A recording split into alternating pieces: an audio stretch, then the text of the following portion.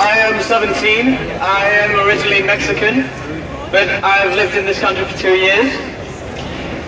I was in a project at the Young Vic, which was made in order to raise awareness about the Syrian regime and the situation there. And we met this girl, we Skyped with her. She's called Reem. And as we spoke with her over the 2 years that we did the first and the second version of the show, we saw how the situation got worse and how she just got sadder and sadder and couldn't talk about it anymore. And here we are, and we are bombing her country. We are people, and everyone in this world is a human, deserves to live.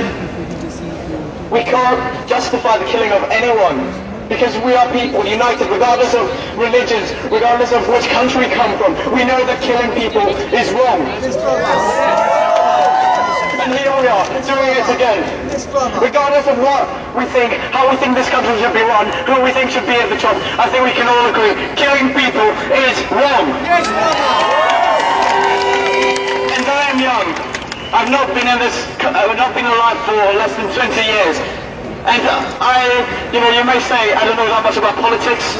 You may say you may know more than me, more statistics, more history.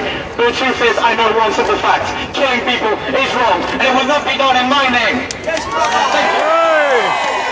Okay, that's a good one.